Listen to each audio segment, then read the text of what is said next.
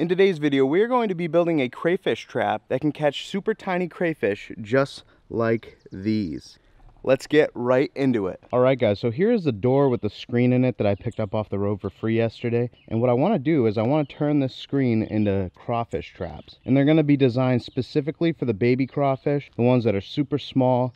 And the reason that we're using this screen is because of the size of the mesh. You can see it there in relation to my finger, how small the mesh is. Okay, what we're going to do is we're going to start by cutting.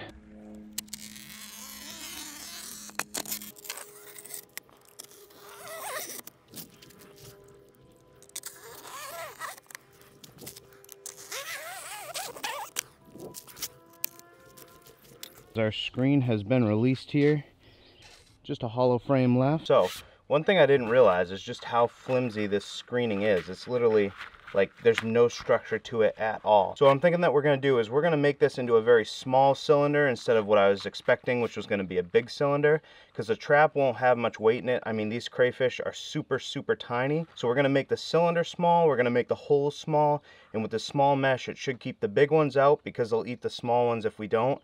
And then it'll also allow the little ones in and not let them get out of the trap. Let's give it a shot.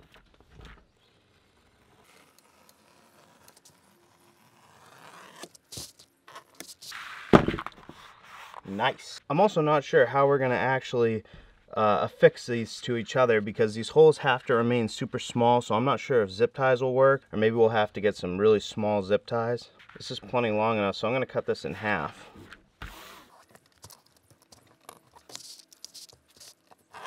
Starting to look like a trap there. Got the cylinder done. I was going to use mono fishing line just to fix each end to each other, but instead I was thinking that would take quite a while. So instead we're going to use a stapler. Just using this tape here, it'll hold it in place kind of while I line it up a little bit. It's not going to be perfect, but it really doesn't have to be. Let's see if this idea is going to work. It actually doesn't look that bad. Oh yeah, it's going to work. I think those 5 staples weigh more than this whole trap does in itself.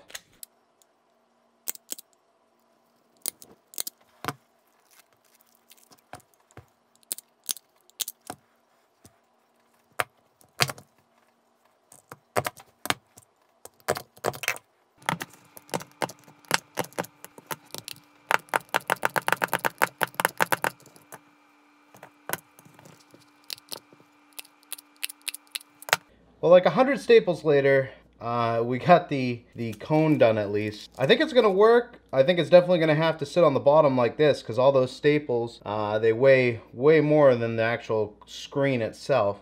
But I think if we add some cones and then a way to get them out, also a way to weigh it down to the bottom, because this will just float off in any current at all, I think it's gonna work. I really hope it works at least, because that'd be pretty cool. I mean, I know it looks like a hack job, but okay, so now I got the piece that we're gonna use for the cones. It was essentially the other end of that one. And I think what we're gonna do is just cut this in half and then fold this into a cone, and it should work pretty well.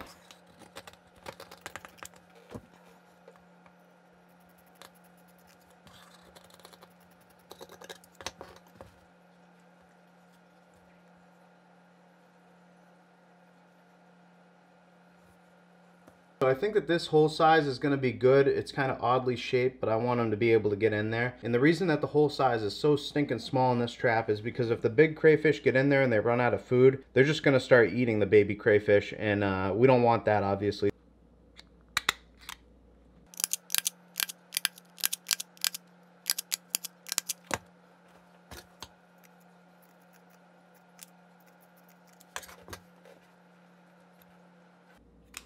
I'm just going to cut some little relief cuts here so I can fold it over the edge of this cone. Just like that. See how I got it folded over right here? That should prevent them from getting out.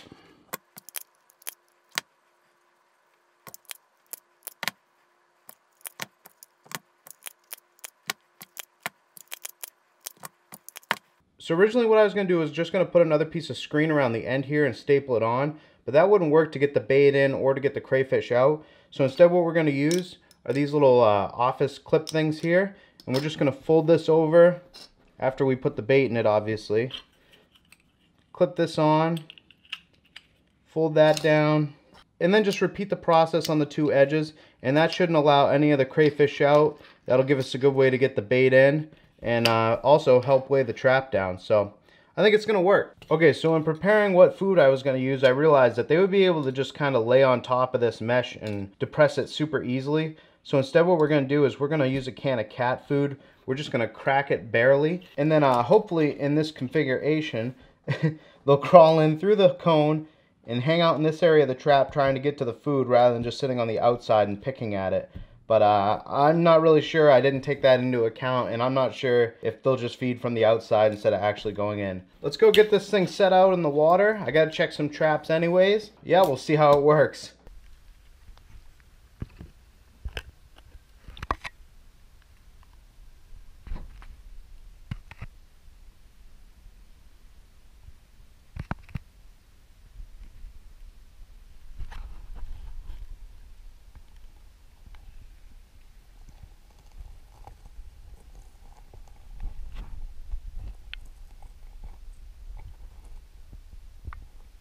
Okay guys, so I just saw a couple of those small crayfish down in there, and I think this is where we're going to set up our trap. We got some little cover here, nice little rocks. Really not looking for the big crayfish, we're looking for the little tiny ones. And I think this is going to be a good spot for them. So what I'm going to do, I'm going to open this up, take this can of cat food, just pierce it just a little bit, like that, not much at all, just to get a little bit of scent out into the water. We're going to, ooh, can smell it from here, stinky. Then we're just going to put it in here. We're actually going to put it in a little bit further than I expected. Try and get this to stay open near the funnel, you know, and also encourage them to come in. Pull that like that. Fold this over. Fold this over. One more, like just like that. We'll put a clamp on the back here, grab our other two,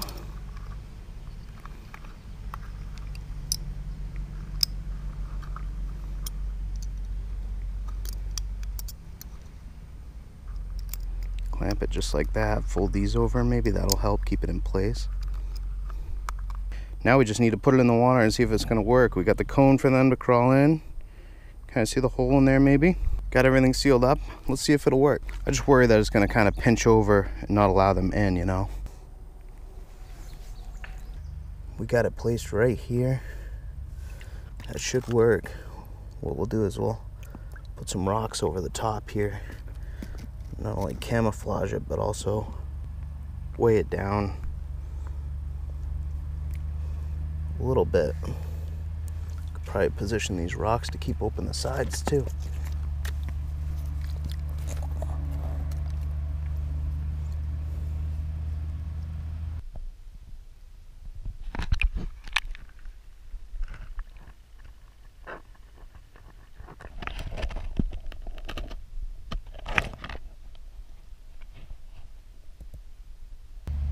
Whew, by pressing that down, really get that scent out into the water.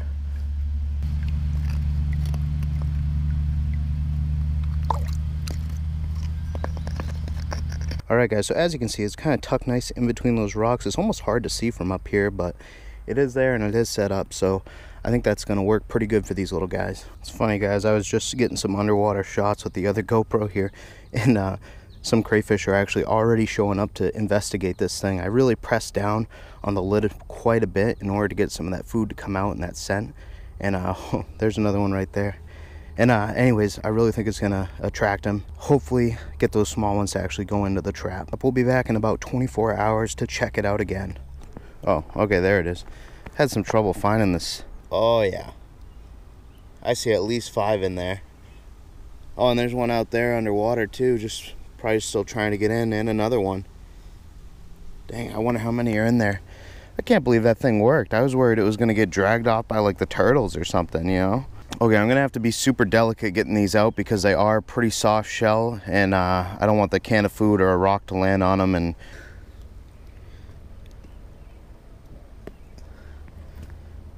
oh, they like the cat food. Well, there's probably 10 of them in there maybe. How should we do this? All right, Get our little clamps off here. I guess I gotta be careful with them just because of how delicate their shells are. I can't intermingle the big ones with the little ones. The big ones will kill these guys. All right, slowly open up. This trap is so stinking flimsy. And take the cat food can out. All right, I guess that's it. Oh, we got an escapee. Let's see if we can't get him. Got him. Oh, looks like one must have got eaten by his friends in there or something. They aren't too friendly to each other. A lot of people think that these crayfish and everything are super nice and friendly to each other, but they're actually pretty aggressive animals. That worked out perfect though. Kept the big ones out, got the small ones in. Probably got about a dozen there, I'd guess, or so. Maybe a little bit less. I'm gonna rinse them off, get that cat food stuff out of there, because that stuff really stinks. Probably isn't good to have them in there anymore. Put the container on them just to get them to the truck, and we'll be good. I'm not gonna transport them with water.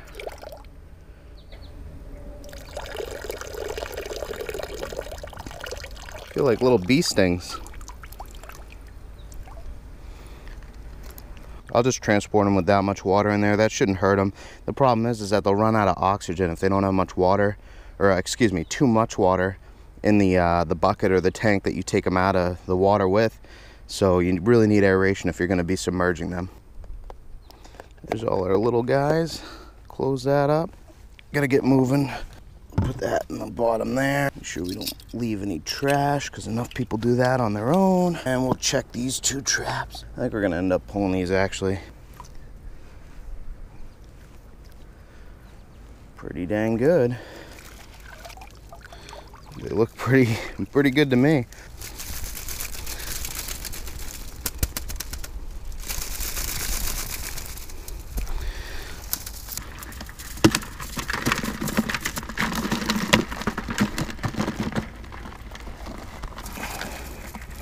That's a solid trap right there.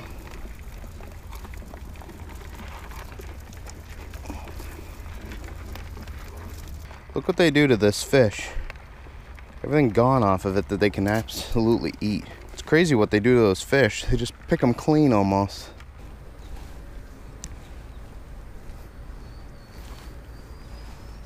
Oops, looks like there's a few in this one too.